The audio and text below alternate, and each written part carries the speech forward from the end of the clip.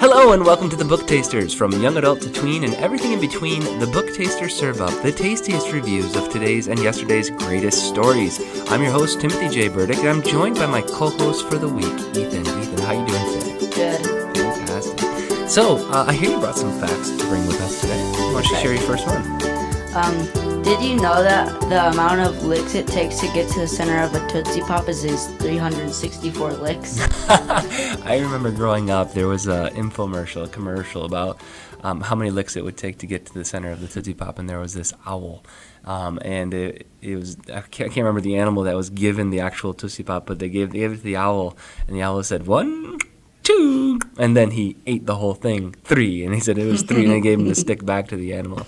But how many did you say it was? 300 and how many? 64. Now, did you do this on your own? Did you experiment this, or did you? No, I don't like Tootsie Pops. I just looked it up. Nice. I found out more than one thing. So. That's pretty cool. We might have to do a classroom experiment on how many licks it does take to get to the center of the Tootsie Pop. Now, I also wonder, is it just a lick and then you get to the center of it, like on one side, or is it like a swab where you put it all in your mouth and then take it all out? That I don't know. We might have to do a couple different experiments.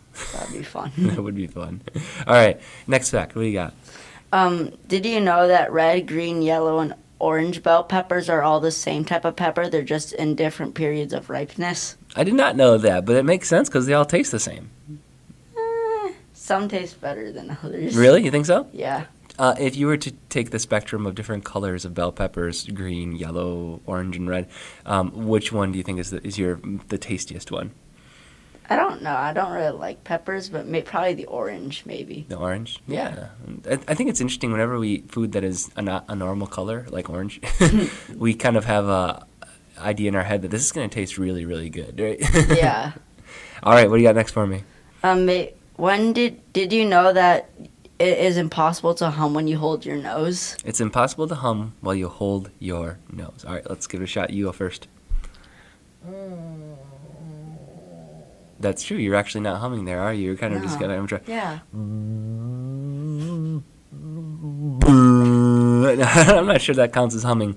No. That is hard. Okay, Yeah. Everybody right now, currently, if you're listening to this podcast or watching it on YouTube, go ahead and try it and then send us your results in a quick video. I'm interested to see what you look like when you do that. All right, next one. The world's biggest tire producer is Lego.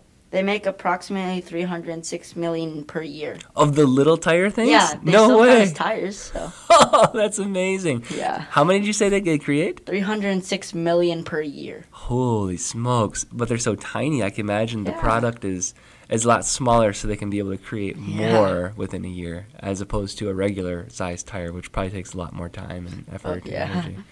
I did not even know that. That's an interesting concept. All right. Yeah. Next one. What you got for me? The DEA organization is actually real. The DEA? Yeah. Oh, okay. And what does the DEA do? It is the Drug Enforcement Association. Mm-hmm. And I think they try to, because there's a lot of drug cartels and they try to stop them. Mm-hmm. Yep, it's true. My wife is originally from Juarez, Mexico, which is right across the border from El Paso. It used to be a very big place where drug trafficking would occur because it's right on the border. And so when we went to go visit her family down there, we used to always have to be very careful with who we spoke with, where we went, because you never quite know when something like that's going to pop up. Yeah. All right. So you were talking about the DEA, the organization, being real. So you brought a book with us today that talks a little bit about DEA-like things. Could you tell us a little bit about it? So there's this kid named Ricky, and his dad used to actually work for the DEA, and he always thought that his mother died in a car accident, but when he heard the DEA talking with his dad, he found out that the Leon drug cartel actually killed his mom. Oh, dear. What's the book called, if you wouldn't mind just starting with that? Sparrow Hawk Red. Okay, so Ricky here is trying to figure out, how his mother died. That's one of the things that's one of the central conflicts of the book, is he's trying to discover the truth behind his mother's mysterious death. And he finds out that his dad worked for the DEA then too as well. They both did? Well, he knew that, but he didn't know how his mother died still. Okay. And so obviously there's a whole bunch of, I would say there's a journey, right? Yeah. Can you tell us a little bit about the journey? So after he found out, he had like this feeling inside that he should do it for his mom, and he knew that what the DEA wanted his dad to do, even though his dad denied it. So he had the idea to go do it for his dad, behind his dad's back. And what's the thing that the DEA wants his dad The to do? DEA wanted the dad to go back and get there's these radars to track the drug trafficking, and he wanted the dad to go back to one of the planes in the Leon drug cartel's airplane that they have, because they think they have the biggest one. Oh, so Dad was supposed to go back to I'm assuming Mexico. Yeah, it's in Mexico. And he was supposed to go in a enemy plane. Yeah. So like a spy basically to be Yeah. able to go in. And Okay. get the radar. Ah, I see what you're saying. Okay. Because the radar fell into the hands of the drug cartel. Yes. Okay, interesting. And so this is what Ricky is trying to do on his own, because his dad denies the fact that he's actually involved in this, but Ricky No, knows better. because the dad doesn't want to do it. Oh, that makes sense. Okay. And so Ricky wants to do this job for his dad, not only for his dad, but 'Cause- also for his mom. Yes. Okay. Can you tell me a little bit more about that?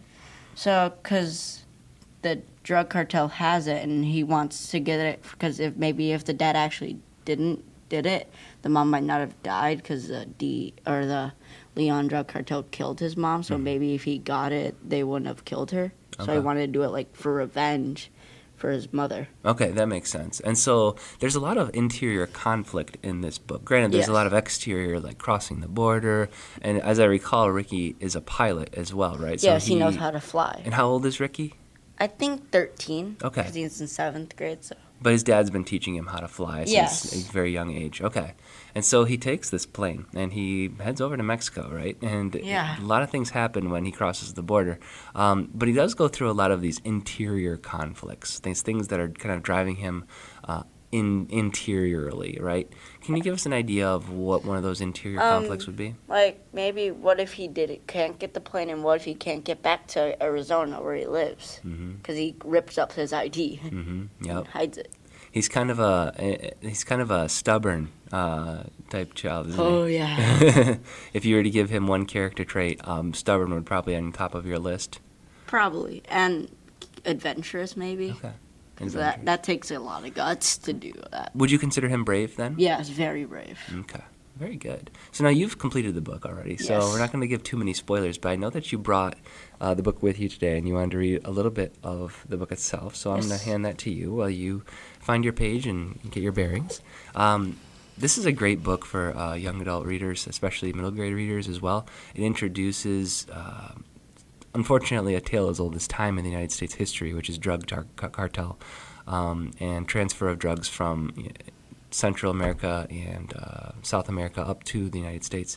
It's obviously a central issue in our politics, but this is a very good way of understanding those concepts, especially if you're young, because it's a story, and it's an entertaining story at that one, right? Yeah, it's very entertaining. All right, why don't you give us a book taste?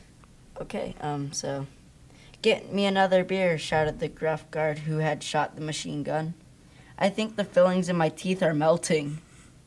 More cans popped open, and Ricky heard satisfied guzzling. He waited and hoped. Finally, one of the men burped. Oof, I think the salsa had melted my guts. I'll finish my beer in the outhouse. You don't like company? Someone snorted. The rest laughed. Ricky stretched up to peek through the cab windows of the truck. One of the workers stepped outside the door and strode off at a half-trot. He angled away from the truck towards an outhouse on the far side of the horse corrals. Ricky had not noticed the small building earlier, but he was grateful for its distant location. Patiently, he waited. I think it melted my guts too, growled the voice. If Juan isn't done, I'll throw him out, the second worker ran outside of the door and headed for the outhouse, hands gripping his stomach. He'll have to sit on his lap, shouted the gruff guard after the fleeing man. Before the second man reached the outhouse, the shortest guard raced from the shed, running with a stiff leg gait. His machine gun bobbed up and down as he bounded along. His desperation made him rigid. Ricky felt tension growing inside his stomach as he waited. What if the big guard with the farmer overalls hadn't eaten any of the food. Maybe he was so fat that the arrow reed had no effect. "Come on," Ricky begged silently. Almost at once his request answers. "Eho," bellowed the last guard. "There's fire in my belly." Swearing loudly, the burly ox weaved out of the building. He ran knock-kneed, swinging his machine gun with one hand, the other hand clamped tightly under his breeches. Down by the outhouse, a fight broke out. The second man yanked open the door and hauled the first worker off the seat and shoved him stumbling into some prickly pear cactus. The worker bawled with pain as he struggled to get his feet to continue to the shore. The third man hopped up and down, howling at the sky and pleading for his turn. The largest guard ambled into the fray like a bulldozer. "Open the door and get off," he screamed. "My turn." He fired his machine gun into the air to make his point. "Hurry," with the grunt, he pulled the other guard off the seat. The two started wrestling in the dirt, throwing punches. The first guard's pants remained down, hobbling his ankles, while the two barked at the workers, crept inside, and jumped on the valued hole. "You lizard!" screamed the biggest guard, breaking off the fight. He jerked and pulled on the locked door. Ricky jolted into action. He jumped into the ground and raced for the shop door, his cramped leg tickling, and the last he saw over his shoulder was two men pushing over the outhouse. Occupant and all, Ricky ran directly to the pane and kicked blocks from under the tires. He tried the door. It was locked. He glanced about, frantic, in the far corner of the small desk. Ricky ran and jerked open the drawers. "Nothing, think," he told himself. "Slow down and think." Interesting piece. So obviously we have Ricky here trying to escape from the clutches of guards, and they obviously hatched a certain plot to make sure that they would be writhing in pain in some way. Can you give us a quick background of how this came to be?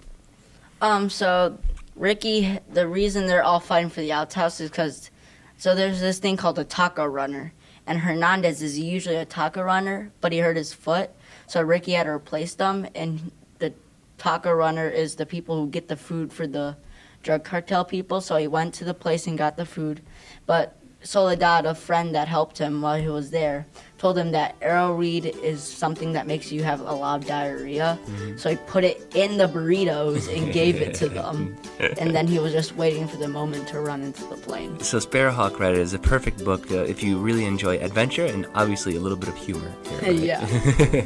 Fantastic. Well, Ethan, thank you so much for joining us. This is a book that we'll definitely be putting on our podcast. If you'd like to visit our website and find out more episodes and listen to more episodes of The Book Tasters, head over to thebooktasters.com, thebooktasters.com.